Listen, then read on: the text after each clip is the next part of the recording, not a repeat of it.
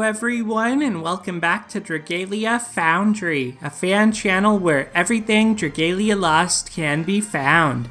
This video is going to contain my review of the latest summon showcase. It's another Gala Dragalia, this time around featuring Gala Emile. We've gotten a sense that he is going to be our next Gala adventure all month, especially once we had our most recent story update. And indeed, Gala Emile finally makes an appearance. This is the first time Emile is available as a playable character. He's a water element wand and has some really unique attributes in his kit, so I'm super excited to talk about that today and try to answer the question of whether or not you should summon. So I'm going to go ahead and click here into the Gala Dragalia page. As a reminder, as with all Gala Dragalias and remixes, you get the 6% appearance rate for 5 stars instead of the standard 4% on other kinds of showcases. And this time around, Gala Emile is the only featured adventurer, or dragon for that matter. There's not anything else given an appearance rate up or heightened appearance rate on this showcase, so really this is going to be for the Gala Emile diehard fans. Now there may be certain characters eligible to spark for in the worm sigils besides Emile, but outside of that, this is mostly a showcase about whether or not you want to get Emile. He's available from the 31st until the 4th, or let me clarify there, the showcase is available that long. Emile will be around in the future, but just on Gala banners, not on permanent or other kinds of banners. So just on the Gala banners will he return. And he apparently also doesn't have a Battle Royale skin just yet. That's going to be added in the future. So let's take a look at Emile. And honestly, when it comes to this one, I think the answer of whether or not you should summon, it comes a lot down to the resources that you have currently, because we are headed into February. There are going to be seasonal Valentine's characters and probably some permanent dragons, at least one, Atlas, likely added to the summoning pool then too. So there's reasons you might want to save. If you prefer to collect those seasonal alts, then that's something that's likely going to happen here in the next month. But having said that, I do think Gala Emile has some really interesting properties. He's super unique. I think that his kit is just chef's kiss, like perfect representation of Emile. So I wouldn't fault you for summoning here either.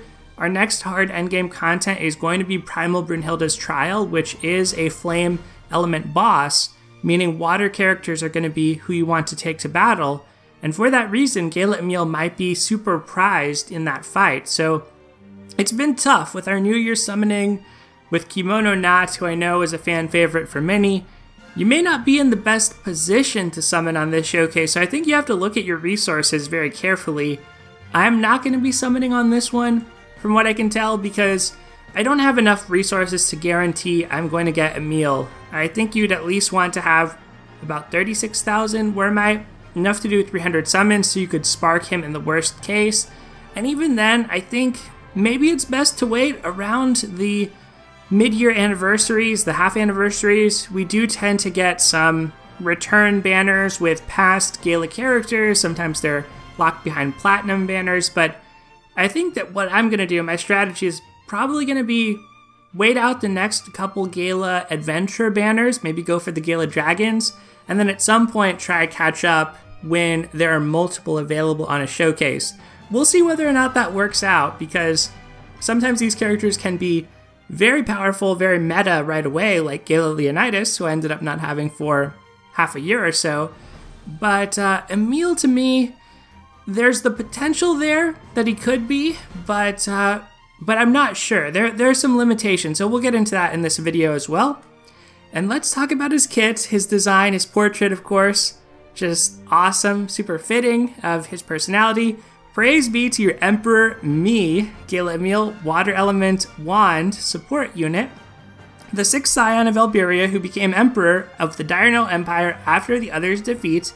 Long tormented by comparisons to his siblings, he now looks inward to his own talents as he strives to rebuild the empire with his vassals. Just love the presentation here of him. His skills are Follow Me Minions and Protect Me Peons, which is just perfect. There are some other elements of his kit which I think are super funny. He has Waterworm's Guidance, so he has a Dragon Drive ability, which is uncommon, but it works in a very different way. Immeasurable Majesty is the name of his resistance ability, and then the Great and Powerful Emperor Emile 2 is his final ability.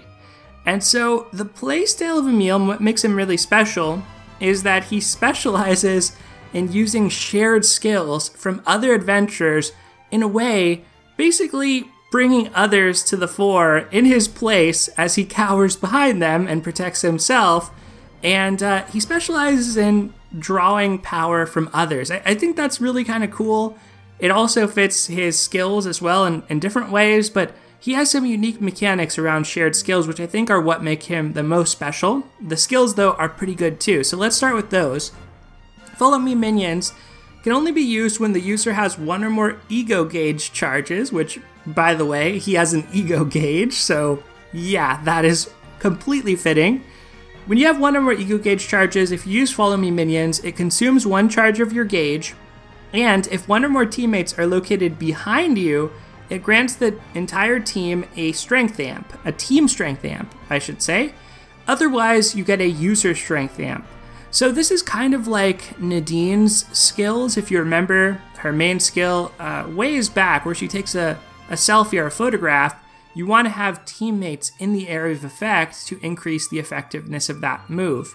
Similar here, it sort of depends on your positioning, but you want teammates behind you. And if they are, you can jump to a team strength amp, which is pretty substantial versus getting a user strength amp. It normally takes a while to ramp those up, in particular after your first one.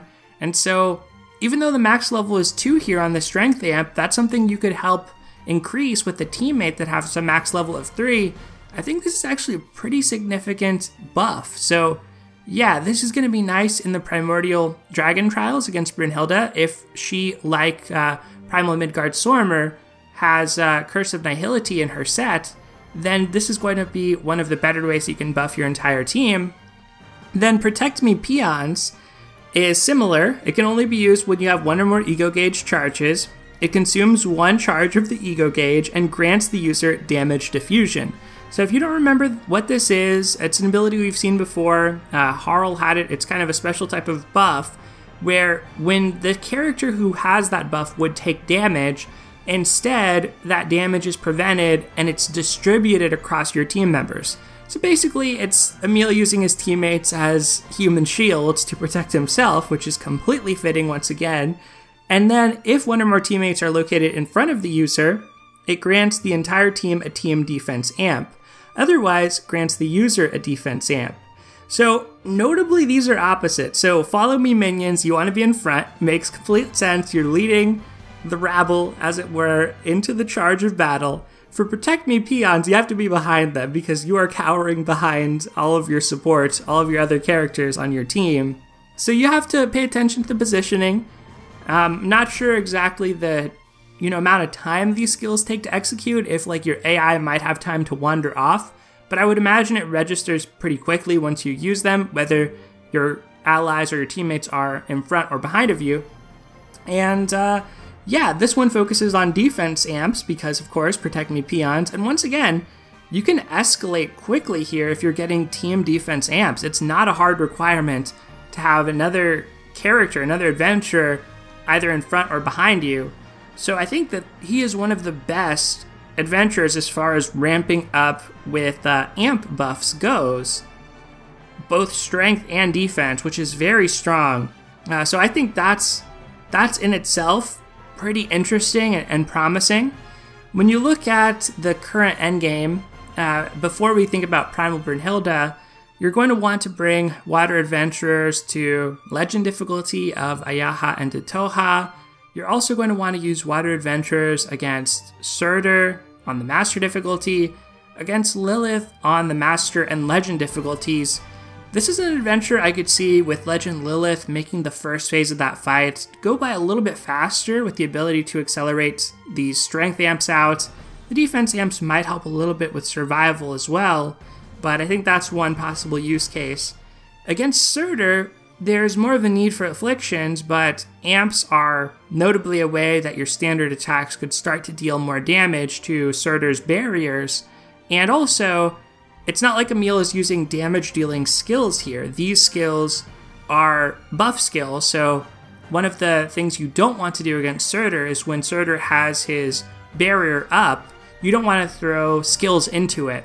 And so Emile's not going to have to worry about that. He doesn't have damage dealing skills like that, at least not in his main skills, because he can have those for his shared skills and they get bonuses. Let's continue reading on and we'll get to that part.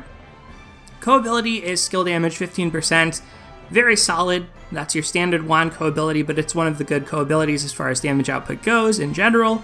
And then a chain co-ability, which when you have a team strength amp, and if you're a water character or adventurer, you're going to get a 6% increase in your skill gauge fill rate. So basically skill haste of 6%. It's not bad in conjunction with the extra skill damage. It really depends on the specific character that you're applying this to, whether they get a benefit from 6% skill haste or exactly how much skill haste they need in order to, let's say, get off their skills at a faster clip in their rotations. But in general, I think this is pretty good. And when it comes to AI, they don't always execute combos fully. A lot of times in Overdrive, they spam 4 strikes. They have behaviors that are unlike what we might think of as just behaviors in a vacuum or the best ways to ramp up SP in a vacuum. And so for that reason, sometimes these little increments in skill haste can actually make a difference. So I think this is actually pretty good on the co-ability, chain co-ability side. I'm fairly sure you're going to have full uptime effectively on your team strength amps because it's so easy. The skill energy cost on these is the same, but effectively it's going to be gated by your ego gauge charges. If you can get those ego gauge charges at a rapid enough pace, it seems like it's going to be easy to have complete uptime on team strength amps. Kind of reminds me a little bit of Kimono Elisan here with her unique buffs and how you essentially have those permanently in the duration of the battle. There's not a lot of lost time on those, to the point where once your skills, you get to the point where you can have your skills fully charged and just wait until buffs wear out, that sort of thing, because they're around so long. I think that Emile might play similarly here. Anyway, we get to the abilities. The first one, Waterworm's Guidance 2, grants Emile a Dragon Drive gauge and changes the Shapeshift button into a Dragon Drive button. So first, I like how they acknowledge, they didn't retcon. It's a picture of Mercury, but they didn't retcon and just randomly let him shapeshift into Mercury, right? He can't shapeshift. He doesn't have a pact with the dragon. He's the failed Diurnal Empire, the failed sibling, as it were. So he gets this Dragon Drive button instead. But what it does is completely hilarious. Tapping the button activates Emile's Dragon Drive, consumes some of the gauge, and performs a special attack. His Dragon Drive ends immediately after this attack, so it's not actually like a mode that he stays in. It's one move that he can do by spending some gauge to unleash this attack. And let me put the animation of this attack on screen now. It's from the Twitter trailer for Emile, because I think it's just super delightful. Basically, Mercury just shows up and gives him like a tail whip to just kind of get him back into the battle, just get him back into the swing of things. It's perfect. Humanoid Mercury in the Elementary Escapades event, the relationship with Emile was super fun, and I love how they've highlighted that dynamic there without forcing something onto Emile. Like, yes, he's not pact-bound to Mercury, so he's not going to shapeshift into Mercury. And he's not that good of an adventurer that he's going to actually be able to wield her power in Dragon Drive either. It's just summoning Mercury to kick him into shape and get him into the battle. It's very funny. I don't know if it'll actually be any good as far as damage or effectiveness. Maybe because in the animation you're in Dragon Drive, maybe that'll help sometimes with tanking certain moves or something. But honestly, I don't see it as a super important part of what's going on with Emile. I just think it's a really charming nod. More importantly though, this ability is also what gives Emile his Ego Gauge, and it can have up to 3 charges. It fills when standard attacks, dash attacks, and 4 strikes connect with enemies. We don't know exactly what those will look like yet at the time of recording. Maybe he has some special types of standard attacks, dash attacks, and 4 strikes, but not completely sure on that. And here's another important piece. In addition, grants Emile 4 more skill points for equipping shared skills and increases his skill gauge fill rate by 40%. Basically a 40% skill haste there, which is absurd, and then 4 more skill points for equipping shared skills. Every adventurer up till now has had 10, he has 14. So he glossed this over initially, but it's part of his abilities. So I don't know if he's going to start with 14, but once you fully unlock him and build him up, of course, he'll have 14. That is really interesting. We've waited a long time for that to actually become relevant. Finally, the point costs and the maximum total are a design space that the developers of the game are willing to tap into here for Emile. And I think they've chosen a good character to do this with because Emile's whole thing is getting others to do the dirty work for him, and shared skills are a way of representing that. So unlike most adventurers, you can equip shared skills. Right now, the highest cost for any shared skill is a 7. You can equip 2 7s. You can equip 7 and a 6. Most adventurers, if you're using one shared skill that's a 7 or 6, your trade-off is your other slot has to be a 3 or a 4. For Emile, that's not a barrier, and the fact that he has this extra skill gauge fill rate, plus in the water element you have dragons like G and C, you're going to be able to rapidly spam some of these shared skills. You see this strategy with characters like Mitsuba already, especially if you've played through Mercurial Gauntlet with her.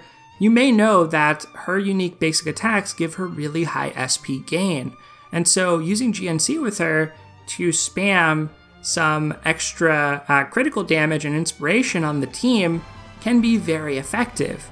I think we're going to see something similar with Emile here, but something that works better in the world of Nihility, in the world where most of our buffs get negated, but he can choose which shared skills to equip such that they're actually effective for the content you're facing. Plus, he already has most of the amp stuff covered in his own personal skills. So yeah, this seems like it's going to be very strong to me, or at least very high potential, especially as we read on here. Of course, he has the complete immunity to burn and stun with immeasurable majesty too, but his final ability is what's important. The great and powerful Emperor Emile 2 increases damage dealt by shared skills by 150%, and if they are skills that deal damage, they'll also cause frostbite.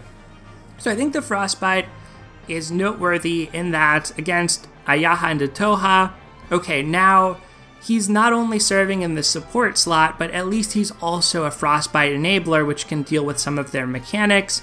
He also probably has decent hit count if he plays like a normal wand in any way that can deal with some of their hit count stuff. So I think that that's a really nice element to see.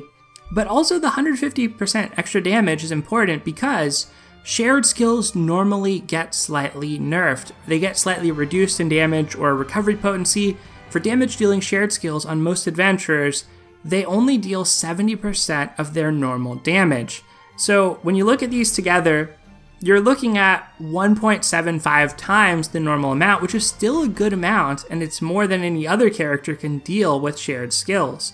So yeah, on net, it's definitely a positive and an improvement over what most adventurers are going to do with shared skills, and it gives him such a unique design space. I mean, you could just put 2 good damage dealing skills on Emile, like Dragalia Ilia or Julieta, Summer Julieta, depending on what you're trying to do. Maybe you want to put like Halloween Norwin, let's say, or it's Halloween Norwin, Halloween Silas, and have Dispel, two slots of Dispel there, and also deal a lot of damage. Like, there are good utility skills. Let's say you want to put Formal Hakim. Formal Hakim costs 6, so usually you can't pair that with too many other things, but it causes 30 seconds of poison and 30 seconds of Storm Lash. Well, now you also have the Frostbite on it. It's a triple affliction enabler. And now that we have these Kaleido prints, that's actually a real thing that you could make happen because you have enough slots to run 3 affliction punishers. So this is really interesting to me. I mean, I think this is probably the most compelling part about Emile is just, how do you want to build this? You know, do you put 2 buff skills there because he has this crazy high skill gauge fill rate and just have him go crazy with GNC, with his amps and other kinds of buffs? And maybe that's also pretty effective for content where those buffs are not eliminated by Nihility. So I think he's going to be a very fun character to experiment with. But here's the limitation. The limitation is only your lead character in a party can have shared skills on them. So what that means is, for auto battle purposes, if you want to do true auto and not have to switch off your lead, you're going to be using Emile as your lead character if you want to take advantage of him to his fullest extent. And as a backline character, Emile probably isn't that bad. He's still an amp spammer here with good chain co-ability and co-ability, but he's not going to be at his full potential that he gets when he uses the skill gauge fill rate mechanics, the shared skill bonuses. So that's the one limitation I think he's going to place on your team construction, is that you're going to have to put him in your lead slot, and sure, after that you can switch to another character if you're playing manually. If you're playing in full auto or auto repeat, he's going to need to be able to survive as your lead character. And the good thing is, helper skills, you know, they can't be used in every quest. They can't be used in legend difficulty quests, but shared skills can pretty much be used in every quest, including the Kaleidoscape, and it even mentions here that these will apply to shared skills and weapon skills in the Kaleidoscape, which is super nice. So all those skill tablets that you pick up, you're going to be able to utilize it, plus on your weapon skill. But the weapon skill does bring up an important thing for the main game outside of the Kaleidoscape, and that is, once we get our primal Dragalia weapons for Mercury's trial, you might want to equip those. Those have nice bonuses, they have a nice built-in skill. It doesn't appear, based on what's written here, that Emile would be able to use that skill with increased effectiveness. So that might be another little trade-off that you would face, like you're sacrificing your weapon skill slot to run 2 good shared skills. It's a small thing, but it might be something that is relevant. If you put him in the back line, it doesn't matter. But for now, especially in current content where our best weapons in the water element are Agito weapons, and the Agito buffs get nullified by Curse of Nihility, this is really good. You're going to put 2 good shared skills, you'll be able to use them at a faster clip, and they're going to deal increased damage if they are damage dealing skills. So all in all, I think that, you know, there is a limitation of this having to be on your lead character, but Gala Emile seems quite strong to me. Seems like a good adventurer. So if I had the resources, I would love to summon, especially just to play around with different shared skills combinations and see what's most effective, what works the best for him. But unfortunately, right now I have just under 6,000 Wormite, so I'm not going to be summoning on this one. If you are, I wish you luck. Let me know how it goes going for Gala Emile for you, and let me know how it is playing with him once you summon him. I'd be curious to hear about what some of the most effective shared skills combinations you think are out there, because I really didn't delve into that too much in this video. There are just so many ways you could go, I think, so I'd be curious to see what ends up being optimal in the end. But that is pretty much going to do it for today, everyone. I hope you enjoyed this video. Thank you as always for watching. Take care, and I'll see you next time.